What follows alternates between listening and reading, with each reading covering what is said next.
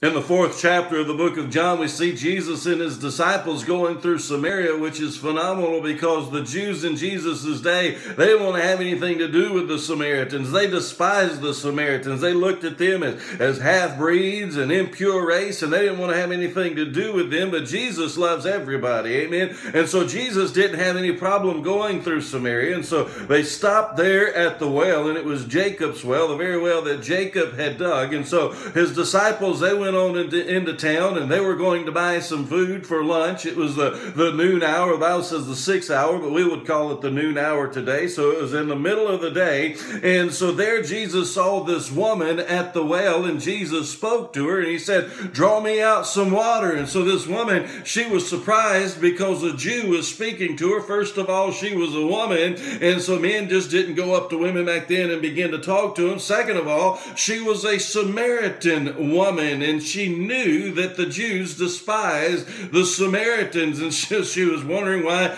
in the world this man was speaking to me. And so Jesus said, "If you knew who I was, you'd ask me for some water." And she said, "Well, you don't even have anything to draw with. How in the world are you going to draw me some water? Are you saying that you're greater than our forefather Jacob?" And so naturally Jesus is greater than the forefather Jacob. But as Jesus was looking at her, and he said this to her, he said, "Now, if you knew who I was, you'd ask me for some water." And then he turns this around, and he says in verse 13, Jesus answered and said to her, after she questioned him about it, and, are you greater than our father Jacob? He says in verse 13, "Everyone who drinks of this water will thirst again." Everyone who drinks of this water will thirst again. You can get you a bottle of water, or you can go to the faucet and draw out some water, or go to a well, wherever you want to go, and you can drink that water.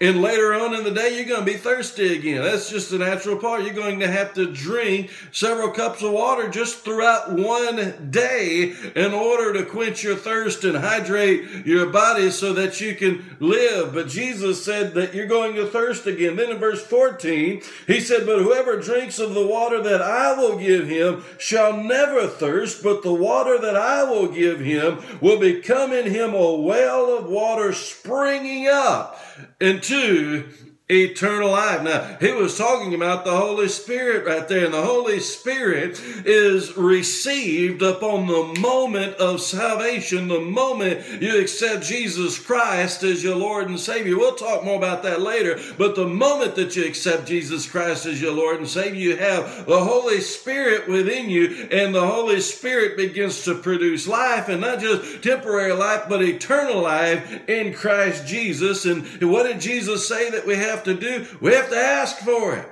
Amen. That's what we have to do. We have to ask Jesus for that living water, the living water. And so she said, "I want some of that. I want that water. I want what you have." And so Jesus said, "Now go get your husband."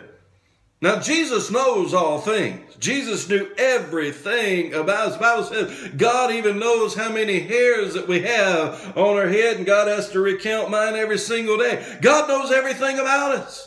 Go get your husband. And she said, "I have none." And Jesus said, you've spoken correctly, because you've already had 5 husbands, and the 6th one that you say is your husband today, he's not really even your husband. So you're living in sin, and Jesus knew that. And that's the very reason that she was at the well at the 12th hour, at the 6th hour. Who goes to the well during the middle of the day? They go early in the morning while it's still cool, and so that they can get that water. But she went in the middle of the day, whereas to avoid all people, because she was living in sin, and she was living in shame because she'd had all these husbands, and now the man that she was with now wasn't even her husband. So she was living in sin and living in shame, and Jesus knew that. And Jesus, being the God of grace that he is, and love and mercy and loving kindness, he forgave her of that, and she understood that.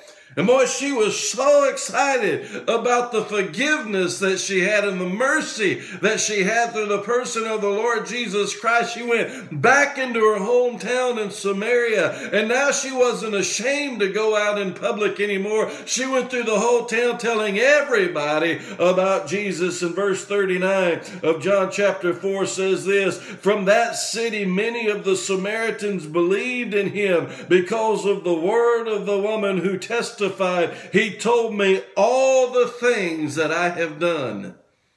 The grace of God brings us into repentance, but it removes our shame. Wipes away our sin and removes our shame. I now stand with the Savior. And yes, I did all those things. I did it. But he wiped them away, and he forgave me, and he removed it as far as the east is from the west, and he blotted them out. Now I'm not ashamed, and I'm going to go tell the world who my Savior is. He gave me that living water, and it springs forth in me a well of living water, and guess what? It doesn't ever run out. Praise God for his grace. Praise God for his forgiveness. Praise God for the living water that we have through our Lord and Savior Jesus Christ. We receive it by faith. All we have to do is ask for it by faith. That's good news. I pray that you'd share this good news. Share it with others so that they can hear and they can receive. Share this video so others can hear. What time is it? It's time to share the gospel.